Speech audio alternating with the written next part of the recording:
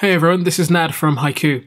Haiku is a modern design tool that, amongst other things, makes it incredibly easy to add motion to your designs. Not only that, once you've embedded your designs, you can continue to iterate on them, even after integrating with your website or app. Here on the left we can see Haiku, and on the right we can see the same animation playing on the web and in iOS and Android emulators. We'll cover live design more later, which is what's powering these continuous design updates you're able to see here. Today we're going to cover some basics. In this quick getting started video, we're going to animate this bouncing ball. It might not look like much, but in doing so we'll learn about manipulating items on the stage, timeline-based animations, using keyframes, and using tweens to smoothly transition between those keyframes. If none of that makes sense, don't worry because it will do soon. Alright, so here I've got a new project in Haiku. On the left you can see the library, which is where all of our design assets will live, and the bottom the timeline, which we'll use to animate. And then here's the stage where we can visualize our design. You can import Sketch or SVG files into any Haiku project, but for this tutorial, let's start with a new Sketch file. Every Haiku project comes with a boilerplate Sketch file that we can just double click, and then we're in. Okay, so we can safely delete all this helper text because we're going to cover everything in here. And then let's draw our ball and shadow, making sure to apply our signature Haiku gradient.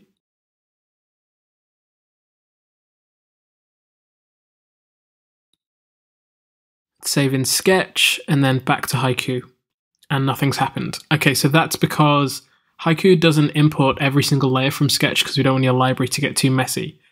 It reads artboards and slices, so let's go back to Sketch and mark our layers as slices and try again. Perfect. So we can see our slices here on the left in our library, and we can just simply drag these into the stage. Just zoomed in slightly, and let's place all these guys roughly in the middle. And on the left here in the timeline properties, I want to show you how they update as we drag the ball around the stage. So position X is horizontal and Y is vertical. And we can see those changing. Let's extend our timeline a little so we can see more frames, and let's also make this animation begin with the ball in the air. You could drag and drop the ball, but I'm going to edit the timeline properties directly over here. If we drive the timeline with the playhead and then modify properties, then Haiku automatically creates keyframes to animate between. And let's make sure that the animation finishes in the exact same place so that the animation loops seamlessly. If we hit play, we have some movement. Let's smoothly transition between these keyframes. If we right-click between two keyframes, we can create tweens. Haiku has a built-in library of different tweens. It's worth experimenting with all of them, but for now I'm just going to select the ones I know I want. And now if we hit play, we can see the tweens doing their magic. Now let's add some more polish to this animation. Let's emulate sort of physics squashing the ball as it has the impact to the ground. So if we just go 20 frames before we hit the ground, let's set a keyframe maintaining the vertical scale, and then let's reduce that to squash it a little bit here. Perfect. Actually, this is now off the ground slightly, so let's adjust the position. Maybe just a touch more. That looks good. And then 20 frames after, let's have it return to its original size. And same as before, just right click and make tween to make these nice and smooth.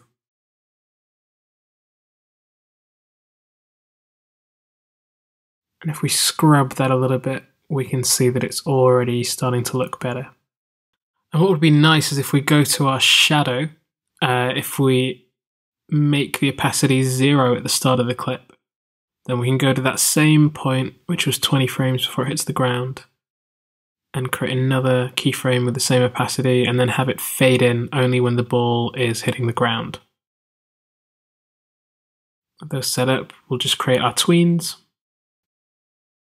and then we can see all of these pieces coming together. Perfect.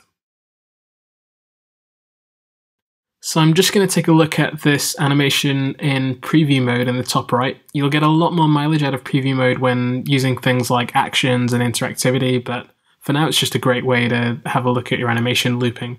That looks pretty good to me for a getting started tutorial, so I'm going to go ahead and publish. This will generate a unique share link you can use to share your haiku with others, where you can preview your haiku on the web. There's also instructions for how to embed your haiku in your website or app. And that's all for getting started with animation in Haiku. With those simple techniques we just looked at, you can accomplish a lot with your designs.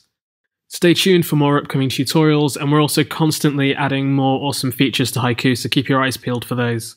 Sign up for the free beta at haiku.ai. See you next time.